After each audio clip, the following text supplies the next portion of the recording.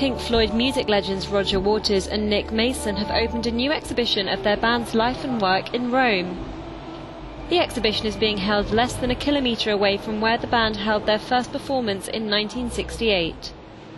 Roger Waters, the band's bassist, recalls his life in the 70s.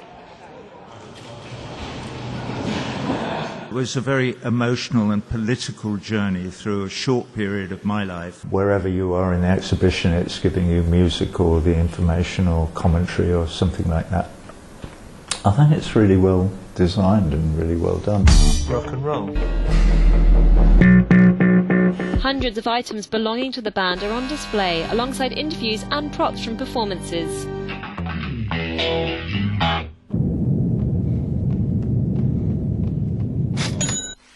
The exhibition will be ongoing until July.